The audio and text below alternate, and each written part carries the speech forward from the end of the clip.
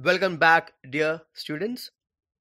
In this class, we are going to look at the session titled Third After Epiphany. This is dated January 25th, Sunday, 10 a.m. I'm ill with all the worry, too weak to write much. Nobody has noticed I haven't eaten any breakfast. 2 p.m.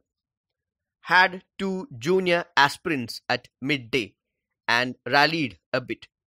Perhaps when I am famous and my diary is discovered, people will understand the torment of being a 13 3/4-year-old undiscovered intellectual. 6 p.m. Pandora, my lost love. 8 p.m. Pandora, Pandora, Pandora. Midnight. Had a crab paste sandwich and satsuma for the good of my skin. In this particular paragraph, Adrian talks about his health and love. He seeks for attention and is really distressed by the fact that nobody is really concerned about him. His mom and his dad, they haven't asked whether he has eaten anything, and he misses his beloved Pandora. At the same time, one must also notice the fact that he is very careful in his diet, since he has taken extra precaution to eat satsuma. Satsuma is a citrus fruit, orange polathe oru fruit aanu.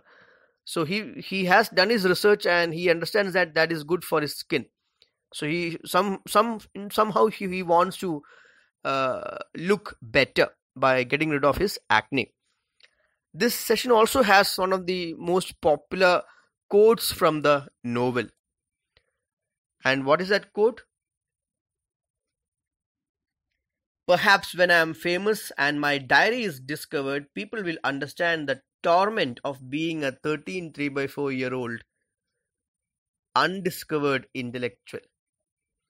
Now, he believes himself to be an intellectual. Unfortunately, nobody knows that. He is not famous. So maybe when he becomes famous, somebody will discover this diary.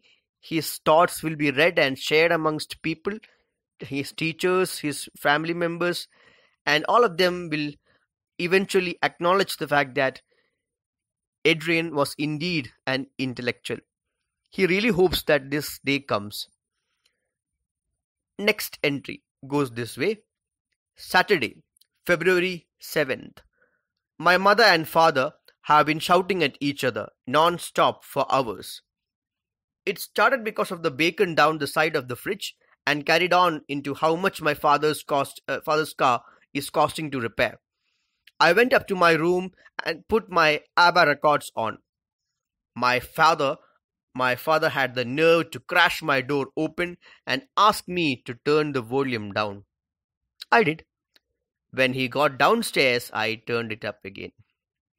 Nobody cooked any dinner, so I went to the Chinese chip shop and bought a carton of chips and a sachet of soy sauce. In this entry, we get to visualize the kind of fight that his mom and his dad they're having, and as seen in most families, a fight begins from one small issue, then it goes into it takes a really wild turn of events and goes in different directions. In Adrian's mom's and dad's case, the fight began over a piece of bacon, a piece of meat which had fallen to the side of the fridge, and they were maybe they were blaming each other for having done that. Nobody really knows how it got there. And then his mom accuses his dad of wasting money over an old car, continuously repairing it. This is a common scene in most homes. People will be having vehicles which they have bought much earlier, maybe when they got a job. So they will have some kind of an emotional connection to this vehicle, and they will not sell it due to personal interest. but then that will cost a lot of money to maintain and repair. And considering Adrian's parents, they are also going through a financial uh, problem, and maybe they can't afford a new car. So the financial situation of the family is another issue that is uh, f- uh, brought into the reader's attention. And the kid, since nobody cooked dinner, again reference to the situation at home, he goes out and buys a packet of chips.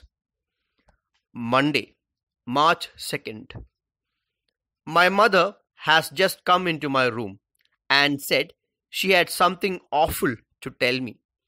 I sat up in bed and put a dead serious expression on my face, just in case she had got 6 months to live or she had been caught shoplifting or something. She fiddled with the curtains, dropped cigarette ash over my Concord model, and started mumbling on about adult relationships and life being complicated and how she must find herself. She said she was fond of me, fond, and would hate to hurt me. And then she said that for some women, marriage was like being in prison. Then she went out. Marriage is nothing like being in prison. Women are let out every day to go to the shops and stuff, and quite a lot go to work. I think my mother is being a bit melodramatic. A serious scene happens here,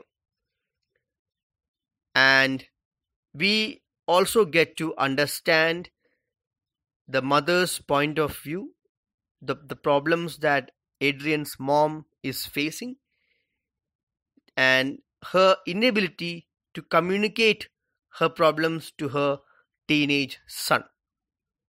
She comes into the room, and Adrian is self obsessed with his own acne and his health and his love.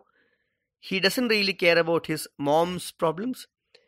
And when she comes in, she finds it difficult to communicate to the fact that she is going to get a job, and that which now what is how is that significant for Adrian?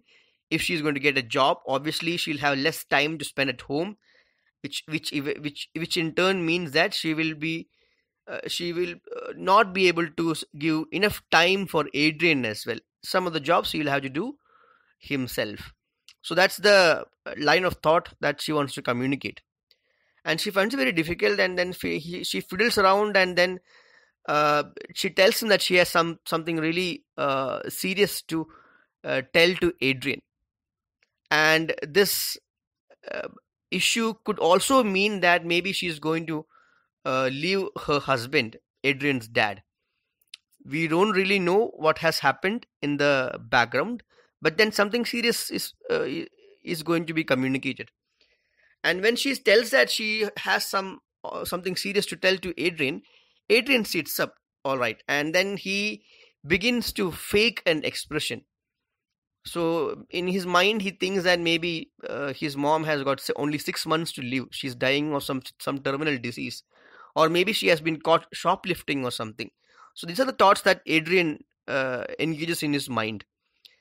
And at the same time, he also notices that his mom is dropping cigarette ash over his Concord model. Concord is a kind of plane, a very fast plane, and a model of that plane is maybe it's his toy. So she's dropping cigarette ash over that. Like any teenager, any kid, uh, these kids are like most of us when we were kids, we were really protective of our toys. We don't like anybody touching them or destroying them or uh, mishandling them in any way. So he is really wary about his mom dropping cigarette ash over his toy. His mom drops in really heavy words, which again goes over Adrian's head. She tells about adult relationships. Again, it's a sign of uh, the state of condition between two adults, Adrian's mom and dad. and Adrian is not mature enough to understand the gravity of the situation. She also tells about life being complicated. Again, a hint at the strained relationship between his mom and his dad. And she also tells she has to find herself. It's a call for liberation. She wants to become independent, maybe get a job, and realize her true potential. She has been inside a prison. So when she tells that she's in a kind of a prison and she wants out, Adrian again doesn't really understand what prison means, and that she's unhappy in her marriage. So for Adrian, prison is a place where people are just locked up and denied movement. So he compares that to a marriage, and in marriage, people are let out. So the emotional the emotional reality of a loveless marriage that can really hamper one's happiness, one's potential. It is very difficult for Adrian to realize this. He just thinks about the movement part. So he tells that maybe marriage is not a prison for anybody. Women are able to go out every day. They do their shopping, and some of them even go for work. So he doesn't understand what his mother is trying to communicate, and he accuses his mother of being a bit melodramatic. ഒരുപാട് emotions മാത്രം വെറുതെ കരഞ്ഞ് ബഹളം വെക്കുന്ന ഒരു സ്ത്രീയാണെന്ന രീതിയിൽ, അതുകൊണ്ടാണ് അമ്മ അങ്ങനെ പറയുന്നത് എന്നുള്ളത്. അമ്മയ്ക്ക് വിഷമങ്ങളുണ്ട്, ഈ ഒരു ദാമ്പത്യത്തിൽ ബുദ്ധിമുട്ടുകളുണ്ട് എന്നുള്ള കാര്യം അവന് മനസ്സിലാക്കാനേ കഴിയുന്നില്ല. കാരണം അവൻ്റെ അമ്മയുടെ ലോകം അവനുമായി ചുറ്റുപറ്റി അവനെ നോക്കി അവനെ പരിപാലിച്ച് കൊണ്ടുപോകുന്ന ഒന്നാണെന്നുള്ളതാണ് അവൻ്റെ വിശ്വാസം. Sunday, March 8th, first in Lent. Lent is a Christian uh, observance. My mother has gone to a woman's workshop on assertiveness training. Men aren't allowed. I asked my father what assertiveness training is. He said, God knows, but whatever it is, it's a bad news for me. We had boil in the bag cod in butter sauce and oven cooked chips for Sunday dinner, followed by tinned peaches and dream topping. My father opened a bottle of white wine and let me have some. I don't know much about wine, but it seemed a pleasant enough vintage. We watched a film on television, and then my mother came home and started bossing us around. She said, the worm has turned, and things are going to be different around here, and things like that. Then she went into the kitchen and started making a chart dividing all the housework into 3.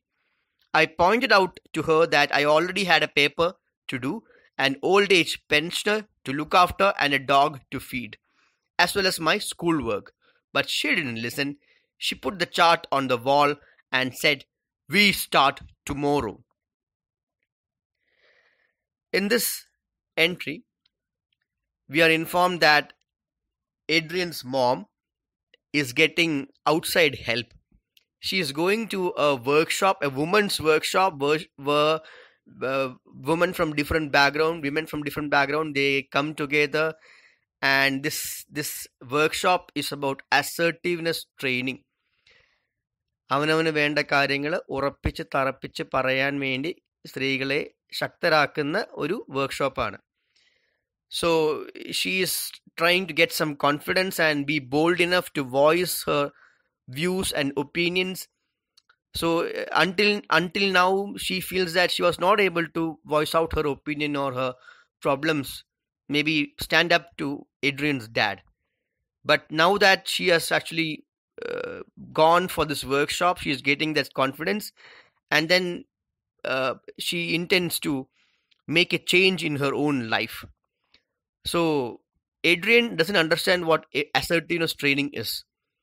So he asks his dad, and his dad, in a very sarcastic manner, tells him that he doesn't know, but then whatever it is going to be bad news for him, for obvious reasons. They have food, and then his father offers little bit of wine which he enjoys drinking.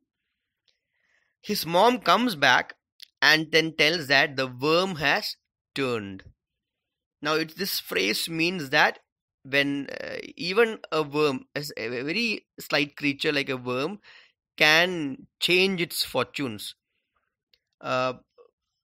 നിസ്സാരനായിട്ടുള്ള ഒരു കൃമി പോലും ഒരു situation വന്ന് ഒരു issue വന്നു കഴിഞ്ഞാൽ ചിലപ്പോൾ അത് അതിൻ്റെ ശക്തി മുഴുവൻ പ്രകടമാക്കി ചിലപ്പോൾ തിരിച്ചടിക്കാം എന്നുള്ള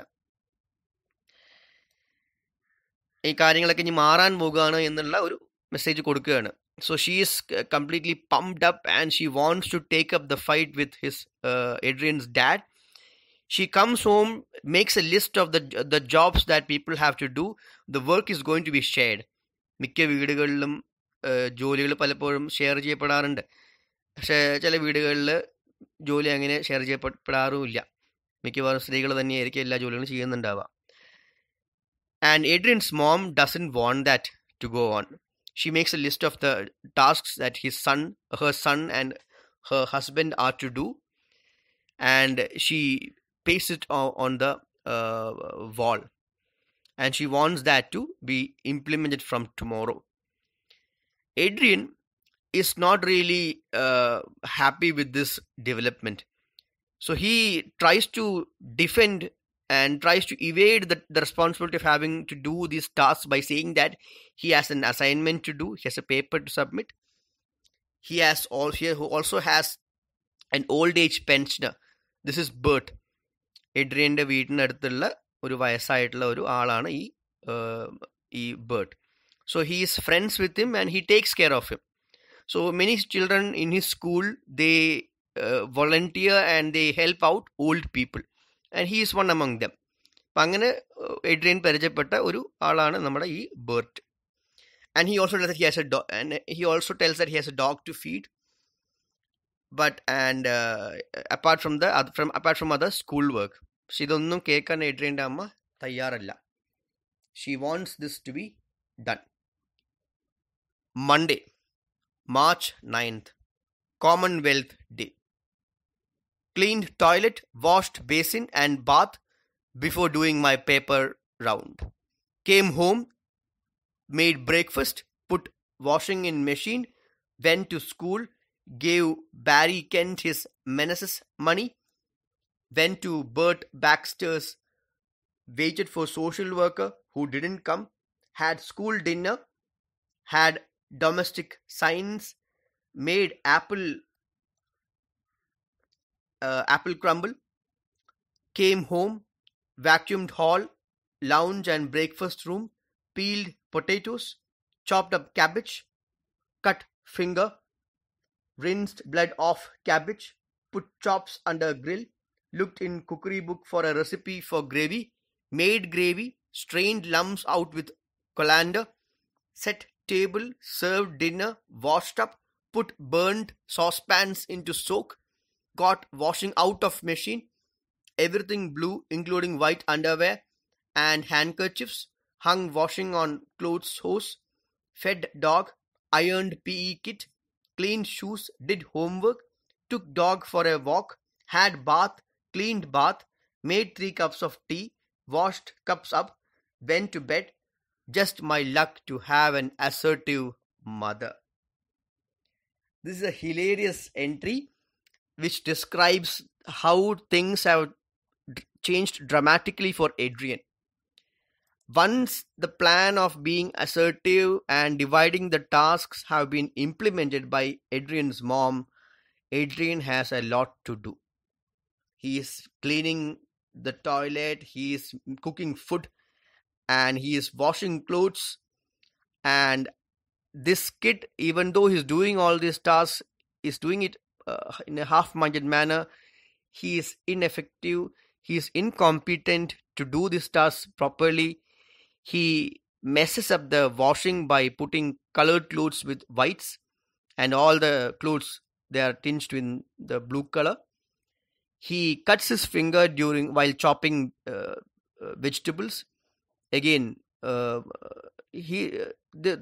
Adrian, by narrating these events, Sue Townsend communicates how this teenager dislikes doing work, and seriously hurts his own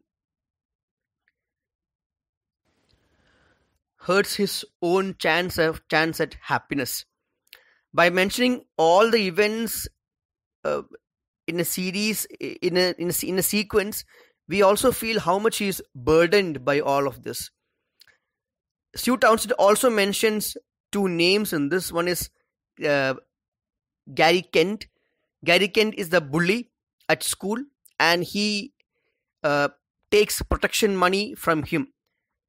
Protection money in the sense that if he doesn't give the money to him, he will be beaten up. So Adrian is threatened to give the money. He also mentions the name of the old pensioner we had earlier heard about. This is Bert Baxter, who is monitored by the social workers, and then this kid goes to the Bert Baxter's home to take care of him, but the social worker doesn't turn up. Next, we move over to the entry dated March 18th, Wednesday.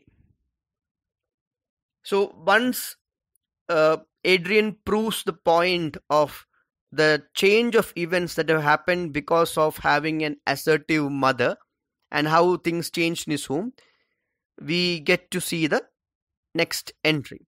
Now, what is it? My mother and father are both speaking to solicitors. I expect they are fighting over who gets custody of me. I will be a tug of love child, and my picture will be in the newspapers. I hope my spots clear up before then. Things have become really bad at the mole home. Both Adrian's mom and dad, they are speaking to solicitors, lawyers. Now, why would they do that? In order to get a divorce, a legal settlement. So he thinks again, the moment he understands this process is happening, he thinks about what will happen to him, and he understands that maybe they are fighting over who will get his custody, as to with whom he will be staying.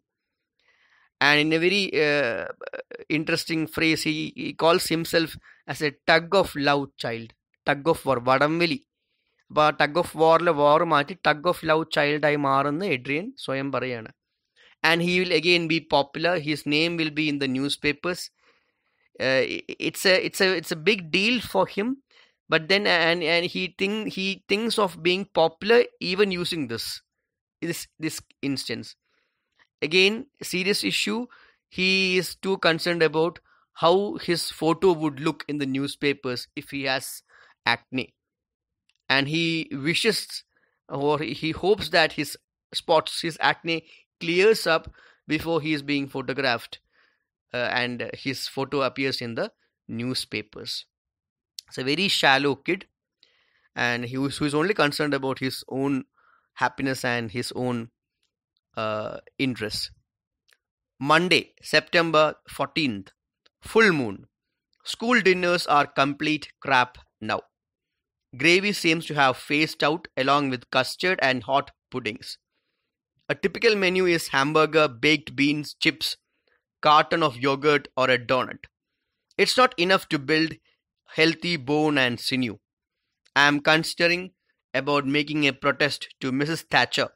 It won't be our fault if we grow up apathetic and lacking in moral fiber.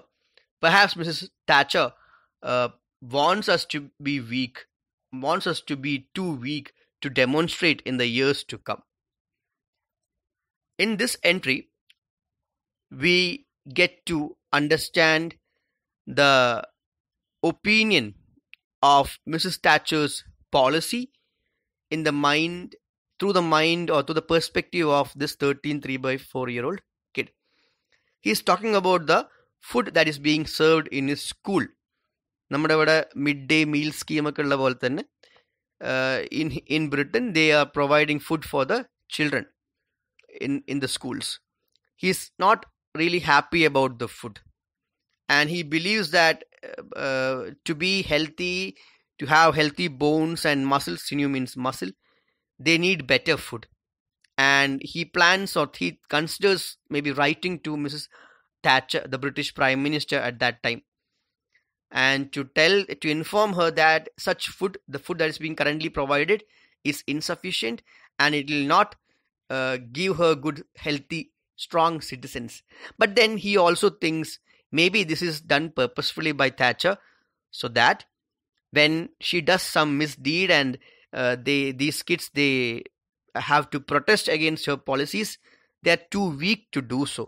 മനഃപൂർവ്വം ഭക്ഷണം മോശമായിട്ടുള്ള ഭക്ഷണം കൊടുത്ത് ഒരു ജനതയെ തളർത്തുകയാണ് എന്ന്. അങ്ങനെ തളർന്നു കഴിഞ്ഞാൽ പിന്നെ താച്ചറിനെതിരെ പ്രക്ഷോഭം നടത്താനൊന്നും കഴിയില്ലല്ലോ എന്ന്. So again sarcasm is use to poke fun at Thatcher's policies through this 3-4-year-old kid. Friday, November 13th. Pandora and I had a frank talk about our relationship tonight. She doesn't want to marry me in 2 years' time. She wants to have a career instead. Naturally, I am devastated by this blow. I told her I wouldn't mind her having a little job in a cake shop or something after our wedding, but she said she intended to go to university and that the only time she would enter a cake shop would be to buy a large crusty. Harsh words were exchanged between us. Hers were harsher than mine.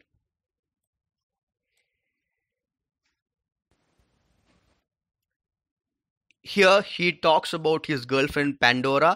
They are having a serious discussion about the future of their relationship. Remember, they are teenagers, very young, and Adrian is thinking far ahead, and maybe he plans to get married in 2 years' time, which Pandora doesn't want to. She wants to get a good education and make something of herself. So he really doesn't like the way Pandora is thinking. And he knows that if this goes on, he is going to lose her forever. So he's very insecure by hearing the plans of Pandora. He wants to lock her down but through marriage and maybe control her using that. Pandora is much more intelligent and skillful than Adrian, and he knows she's kind of completely out of his league. She clearly informs him that she will not she has no plans to get married to Adrian anytime soon, and that she will get a good education. Adrian again, Sue Townsend again pokes fun at the mindset of many youngsters in Britain and all over the world through Adrian. When Adrian tells that he doesn't mind Pandora getting a job, and what kind of a job, maybe in a bakery or something. So he's okay with her doing menial jobs. He doesn't have a very high opinion about women or what women can do.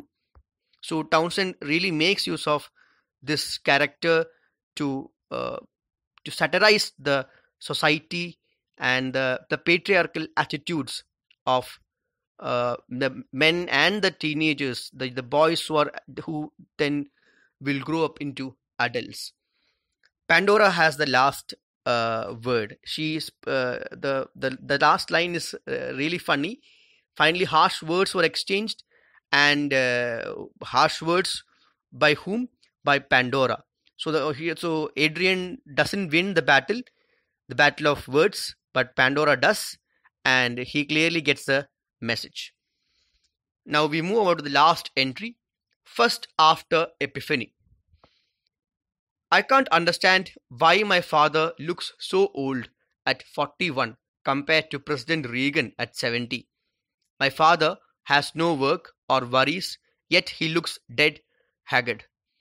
Poor President Reagan has to carry the world's safety on his shoulders, yet he is always smiling and looking cheerful.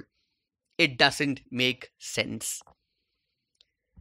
Just like any teenager, Adrian also compares his dad with other powerful people in the world. Since Adrian's father is the most powerful man he knows that is connected to him, he is the man of the house. He makes a comparison between another powerful person. Now, who is that? President Reagan.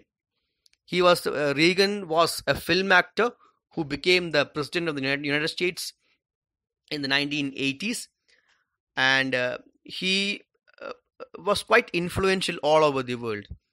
Now, through this entry, Sue Townsend mocks at the US policy. How does she do that? She tells that Reagan has to carry the world's safety on his shoulders. So he's not minding what USA does or minding the business in his own country, but then he is the big boss, the person who has to carry the weight of all the countries in the world. This is a mockery. This is actually a poke at the US international policy of interfering in other in the matters of other countries.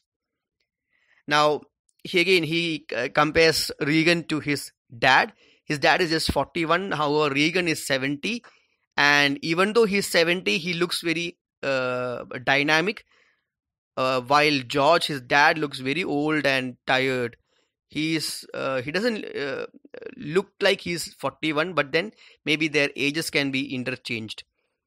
So he has a very poor opinion about his parents, and he's not able to comprehend the fact that the George is going through a very tough time regarding the divorce and the financial situation in his home.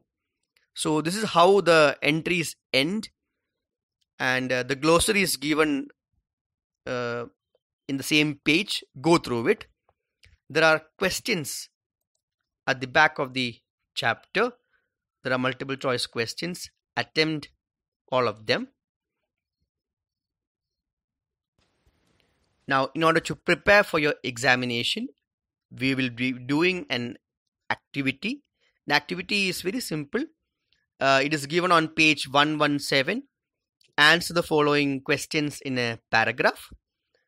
The question: discuss the anxieties of teenage that the diary entries portray. ഡയറിയിൽ പറഞ്ഞിട്ടുള്ള Adrian അനുഭവിക്കുന്ന വ്യാകുലതകളും ബുദ്ധിമുട്ടുകളും എന്തൊക്കെയാണ് എന്നുള്ളതാണ് പറയേണ്ടത്. So for your examination, you might expect a question based on the humor content in the diary entries.